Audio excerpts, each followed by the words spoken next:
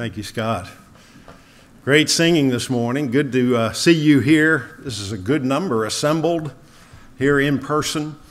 And that number just seems to be gradually rising and increasing, and we're glad for that. It's a slow process. We've been kind of rebuilding after this virus and pandemic and still have a ways to go. We appreciate your understanding and your cooperation. Appreciate so much our elders in leading us through this difficult time over the last year. It's been a challenge in many ways, but it's great to be together here today and on this beautiful Lord's Day. I heard about an old BC comic strip, maybe some of you read that from time to time, where these two Stone Age characters are digging a huge hole. And they're busily digging, and pretty soon they're down deep into the hole. All you can see is their voices coming out, and one of them says, "Hey, wait a minute. How are we going to get out of here?" And the other one says, "I suggest by the same means that we got in here, mass stupidity." I'm afraid, folks, when it comes to our homes and our families, here in the United States of America today, there is more than ever a need to come back to common sense biblical principles or foundational principles from the Word of God. Because the farther we get away from them, the more it closely resembles mass stupidity. And so we're looking again at a series of lessons on godly homes, empowering your home to be all that God intended. And what I would like us to do is to continue now looking at some foundational principles, some passages from the Word of God. And I'm going to ask us to just rid our minds of any preconceptions, anything that we may have picked up from the culture. Those who are viewing online, if you will just kindly lay aside all politically correct notions for a few moments and go with me back to some basic passages from the Word of God. Let's listen to what God says about godly homes. After all, He is the inventor of the home. He invented marriage. And so we're looking at some foundations upon which we can build that are truly from God Himself. In Genesis chapter 1, verses 26 and 27, we've seen that God said, "Let us make man in our image." And we talked last week briefly about what that means, and that there's something about man that resembles God, and it's not physical appearance He's talking about. Man has a soul. He is like God, and God has paid him a high compliment, not only in His creation, but in His continued and compassionate care.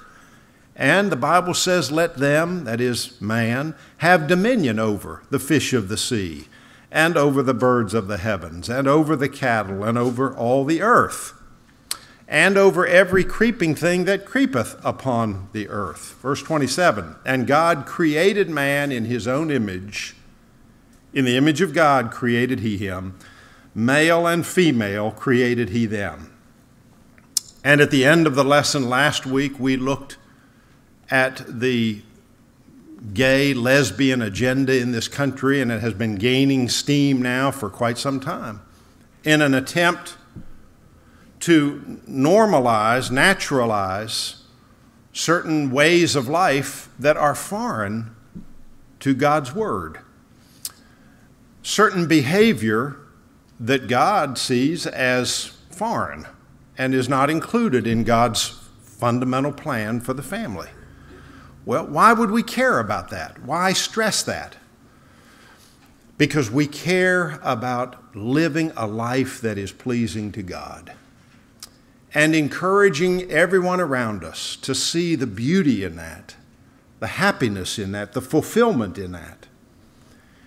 It isn't that we don't love people. As a matter of fact, I would suggest to you that it takes real love to point out the things that God points out to us here.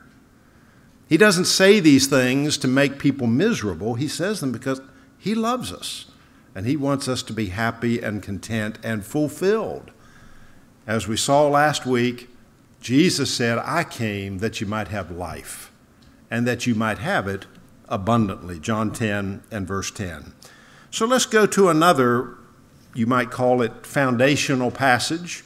This is one, again, with which we should be very familiar. I think I would mark this in my Bible, make sure I can turn to this one quickly.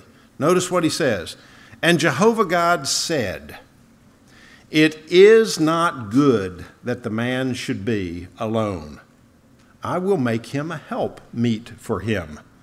The word meet there, M-E-E-T, can also be translated suitable or appropriate.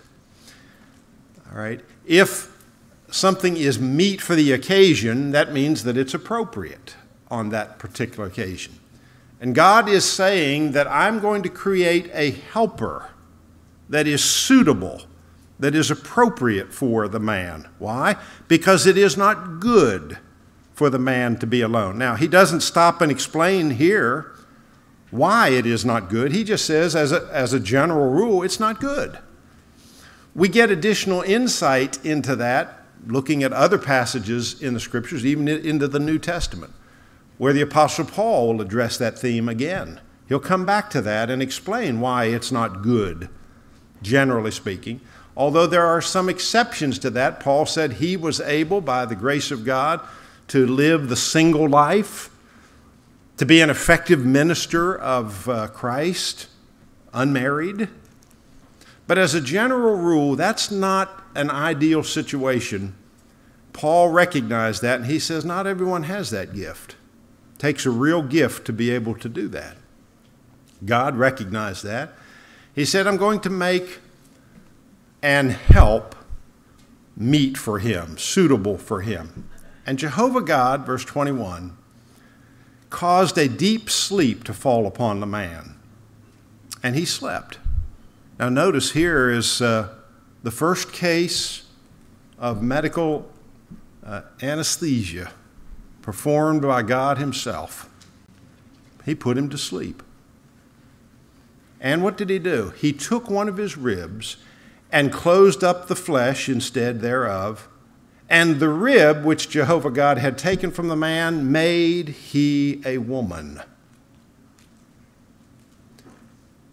He took a rib from that man, and of that rib he made a woman.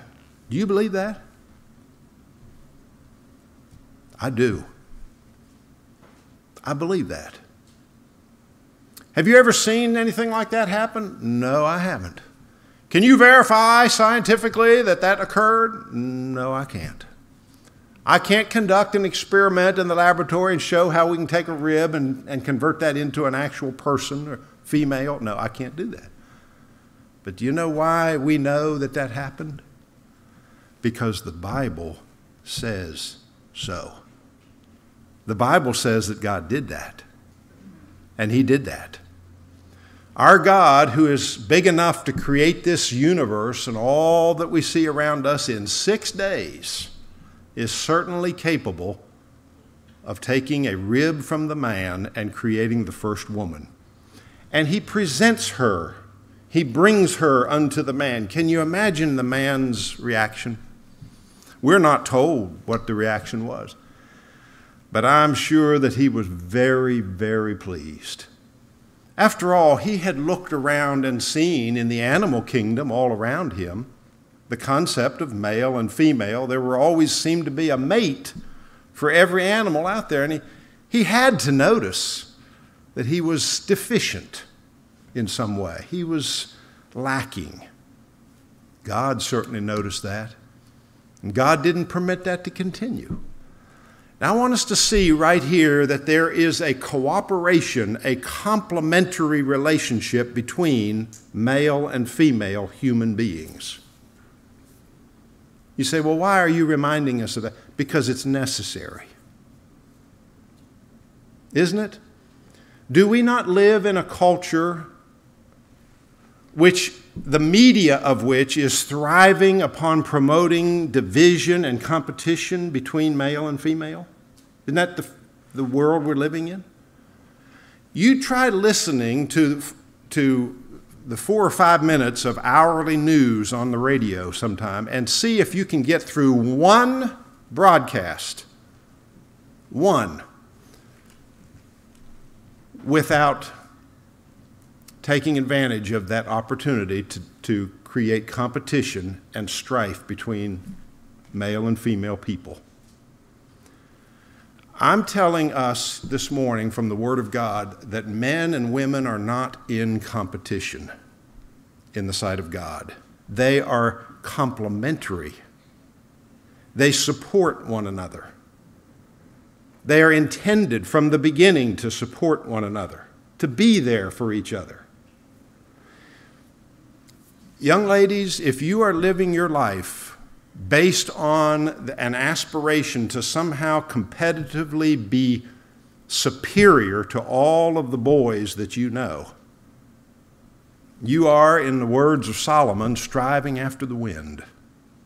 That is not your purpose or function in life. That will not make you happy. And young men, if you're trying to compete against the young ladies and say, well, I can do that better than any girl can do it, you're barking up the wrong tree. The Bible says that there is a normal and natural role for both man and woman, that they stand together. As has been so poetically or figuratively pointed out at many weddings, God did not take the woman from the head of man to be his ruler, didn't take her from his foot to be his slave, but took the woman from his side, to be at his side, to be there as an help, meet for him. And this man recognized that. And he said, this is now bone of my bones and flesh of my flesh. Note the significance in that. Jesus is going to come back to that point later. There is a physical overlap between men and women. This is now bone of my bones, flesh of my flesh, Adam recognized. How do you feel when you invest your own blood, sweat, and tears into something? Isn't that a way of saying that you are invested, that you care, that it is a part of who you are? They go together. Jesus, in Acts chapter 20 and verse 28, is said to have shed his life's blood to purchase the Lord's church. Think of that. The church, the bride of Christ now, was purchased literally by the blood of Jesus Christ. Who would you give your life's blood for? For what would you shed your own life's blood? Whatever it is, it becomes a part of who you are. It's important to you. And that's what the man is saying here. This is bone of my bones, flesh of my flesh. She shall be called woman because she was taken out of man. Can't you see the beautiful symmetry between man and woman in these verses? Friends, may we forever, once and for all, shed this notion that the genders are somehow in a deadly competition, that we must be showing each other up at every turn. That will prevent a fulfilled and happy, godly home life because it's not according to God's plan. Going further into Genesis 2, verses 18 through 24, he concludes with this statement, which we will revisit shortly from our Lord. Here the Bible says, therefore. That's a word of conclusion, a word that suggests that what I'm about to say follows from the premises that have gone before. Therefore, shall a man leave his father and his mother and shall cleave, a word meaning cling to in a strong, inseparable way, cleave unto his wife, and they shall be one what? Flesh. They shall be one flesh. As it was in the beginning, so it is now. She came from the very flesh and blood and bone and marrow and joints of this man, and they shall be one again. There is something physical in this relationship. Our Lord will come back to that in a later passage, but let's note that right now as a foundational fact with regard to men and women. Now, let's fast forward several thousand years. Man has been created, woman has been created. They have been side by side as husband and wife, joined by God, down through the various generations. Jesus comes. And he is asked a question about marriage and divorce. And you remember how the Pharisees were always trying to trip him up. And the question was, in essence, is it right for a man to put away his wife for any cause? And that had become essentially the practice under the old law. A man could divorce his wife for trivial causes. They had so loosely interpreted the law of God. They had to know that wasn't right. And so they take advantage of this opportunity to try to tempt or test our Lord. Is that the way it is? Notice the answer in verse 4 of Matthew 19. He answered and said, "Have you not read that he who made them from the beginning made them male and female, and said, 'For this cause shall a man leave his father and mother'?" Now stop and think about all the marriages that you have known in your lifetime that have been torn apart by a failure to do that. Young people, if you are planning to get married, you must be prepared to leave your father and your mother. And parents, when our children get married, we must step back and let them be married. Many homes, many marriages have been literally destroyed by the improper interference and the constant presence of the parents, who seem to think it was their role to sort of look over the shoulders of their children and make sure now everything is going the way they want it to in this marriage. And the husband can't make any decision without double checking with his parents. You know what that will do to a marriage? It'll destroy a marriage. If you are mature enough to step out and get married, young person, you are mature enough to leave mama and daddy. Now that doesn't mean that you're going to have no further contact with him. That's not what he's saying. In fact, he'll continue teaching with regard to roles and relationships, obligations toward parents, long into our latter years. And even on the cross, our Lord had something to say about that. But he's stating a clear principle here of independent families. You're starting your own family. You're getting married. And shall leave mother and father, and shall cleave, he says, to his wife.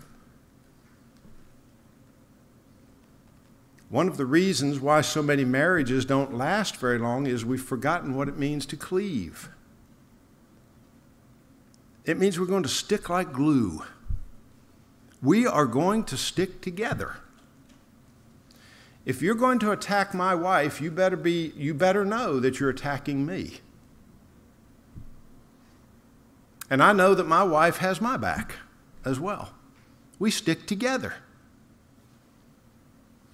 If she needs something, I need to be there to try to provide for that need, and vice versa. It isn't going to be all about me anymore. I remember an older member of the church giving me a piece of advice years ago with regard to marriage.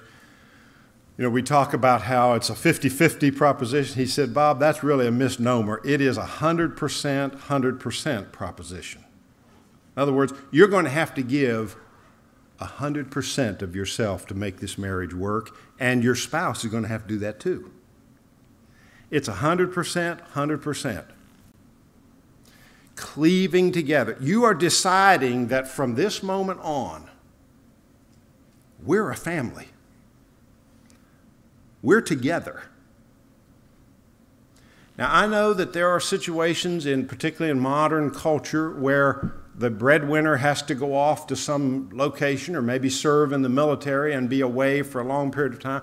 I've known of sailors that were on a submarine for 6 months away from their family, away from their young wife. I realize there are times where it is unavoidable, but I'll tell you what, folks, it needs to be avoided. If at all possible, that kind of situation needs to be strenuously avoided. We need to cleave together.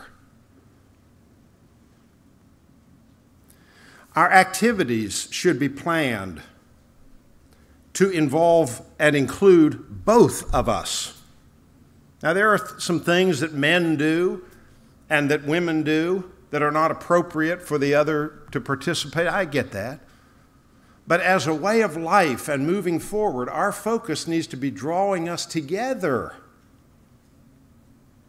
not apart. Ladies, in a marriage, if you are the wife in a marital situation, you find yourself pursuing interests with, quote, the girls, or you are pursuing some hobby that is taking you in a direction different from your husband. Be careful about that.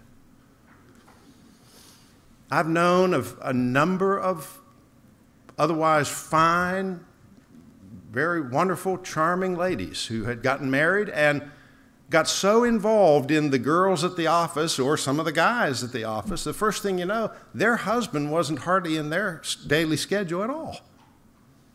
Well, what's going to happen? Husbands who are so busy pursuing their hobbies or their recreation or whatever it may be, that there's very precious little time left for their wife in their schedule, that's a recipe for disaster. Jesus says, cleave to each other. I don't have a better friend on this earth than my wife. There isn't anybody that I would rather spend time with than my wife. And that's the way we need to be working toward our marriages, growing together and not growing apart. And then he says, they shall become one flesh. There is a physical aspect to marriage that Jesus recognizes and approves of. You know where we get into trouble with regard to the reality of that statement in the marriage bond? It's when we try to deny it. We have religious organizations today actively teaching that it is somehow more pious, more spiritual, more religious to abstain from marital relations. That's not the way the Bible reads. I've checked. I can't find that anywhere in the Bible. There is nothing wrong with a good, healthy, physical, marital relationship. As a matter of fact, that is God's plan for married men and women.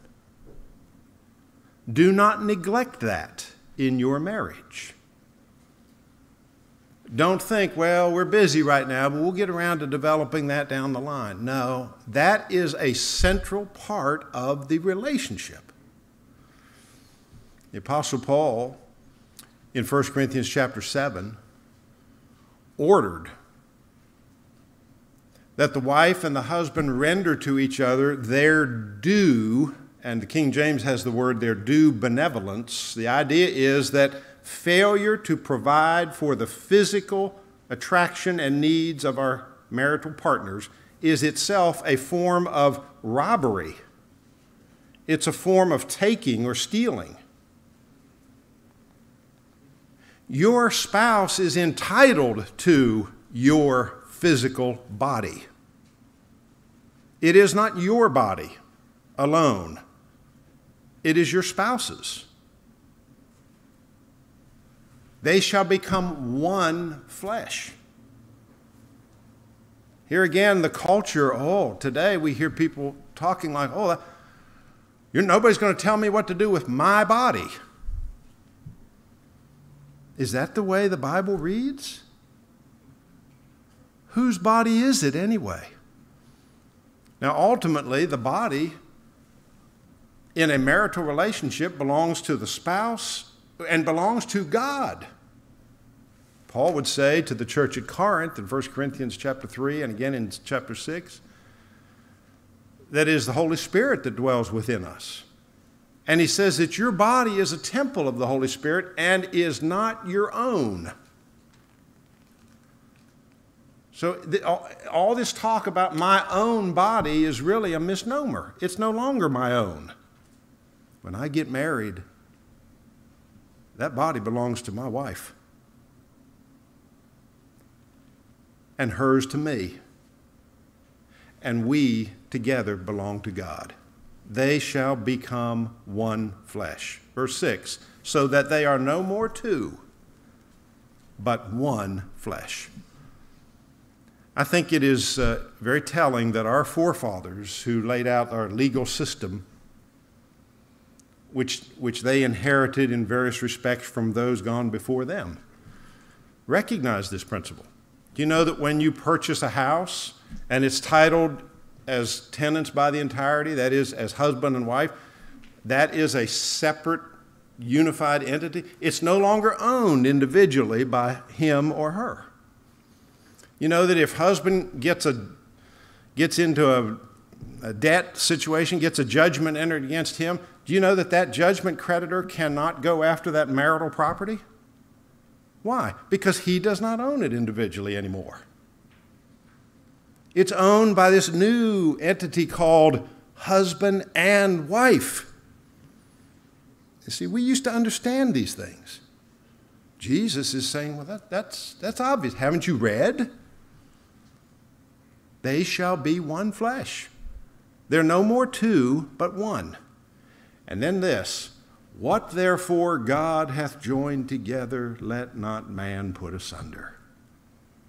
Oh, if we could just get that one fundamental, foundational fact, how it would transform American culture today. I have seen children crying as they were held by their grandparents out in the hallway of the courthouse, and their parents were in there arguing about custody and divorce and visitation and all of the other man-made attempts to patch together what should never have happened in the first place. Because God says, what God hath joined together now, listen, let not man put asunder. If somebody comes to you, a young person, marriage age, and maybe they're having a little trouble in marriage, and they say, what should I do? Do not tell them to separate. Don't say, like many in the world would say, well, I think you just need to have your own space for a while, and you need to separate and go your separate ways. Go ahead and separate. Now, I may be wrong, folks, but the way I read that verse, is that what God hath joined together, let not man put asunder. That's what it says. I think that's what it means. The last thing I want to do is put asunder or divide a husband and a wife that God has joined together. Are you on the same page with God this morning? Have you obeyed the gospel of Jesus Christ, put him on in baptism, made him the Lord of your life? All these things that we're talking about are very fundamental.